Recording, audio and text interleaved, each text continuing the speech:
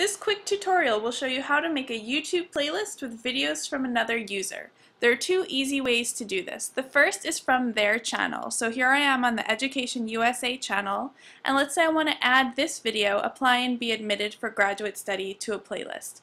I can click right here where it says Playlists, and you see it gives me the option to add to a playlist that I already have or to create a new one. If I want to add to a playlist that I already have, I just click this drop-down menu and I can select any of these playlists. If I want to create a new one, I just type the name right in here, click Create Playlist, and it says this video has been added to my playlist. Now if you're not on the channel and you want to just add a video from the video page, so let's just open this video up in a new window. You also have those same options right here. It says Add To.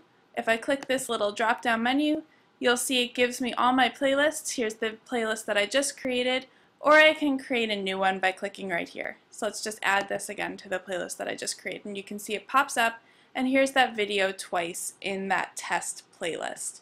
One more thing that you want to be aware of, on your channel page, you can control what playlists show up. So you can see right here on my channel page, I have 3 playlists showing, and the one that we just created, that test playlist, is not showing.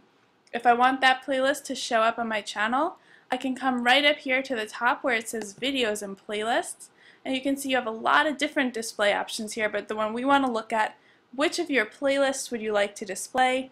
If I check the button for that playlist that I just created and click Save Changes, you should see when it reloads, there's that playlist right here at the top.